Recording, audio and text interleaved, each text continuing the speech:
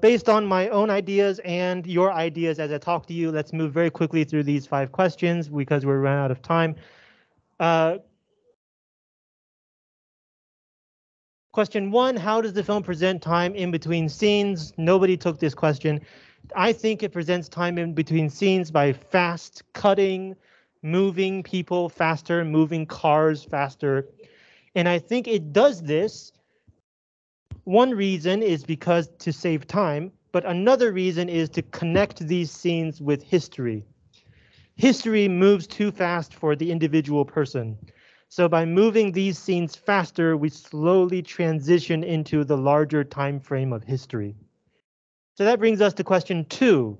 Why does the film focus on history? How does it do that? Starting from the second half, some members noticed that the film includes lots of photos, videos, books, mentions about what's going on.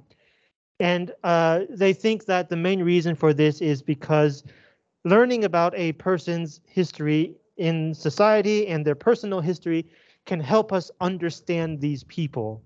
So for example, Jamie always says his mother is born in the Great Depression to kind of explain her behavior. But often in the movie, these explanations don't explain everything. So they help us quickly understand the characters, but that's only a starting point. For the rest of the movie, we learn about the characters from their interactions with each other. Number 3, is Dorothea's plan a good one? One group chose this question, they said no. And the reason is because it seems like Dorothea only asks Abby and Julie to help teach Jamie because she herself thinks that she cannot do it by herself. So it's not a smart plan. For Dorothea, it's a necessary plan.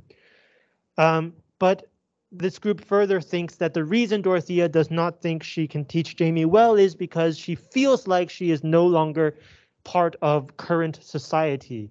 So whatever she teaches Jamie would not prepare him well for his future. I think that's debatable depending on how we look at the second part of the question. What kind of things does Jamie learn? Things about feminism and women and behaving towards women, but also about the personal experiences of the 2 women, Abby and Julie. So it's not just whatever they say he learns. He also learns from their own experience and their own attitudes towards life. So if that's the way Jamie learns, he can also learn the same thing from his mother. Dorothea doesn't just teach him by what she says, she also teaches him by what she does. And so what role do books have in his education? A guiding role. He learns important things from books, but when he doesn't use that knowledge properly, he gets beaten up, he makes his mother sad, even if the books are correct. So that kind of tells us that learning from books is not enough. You also have to learn how to use that knowledge properly. Number 4, how would you describe the plot arc? Why are the scenes in this order? I asked this question because I don't know.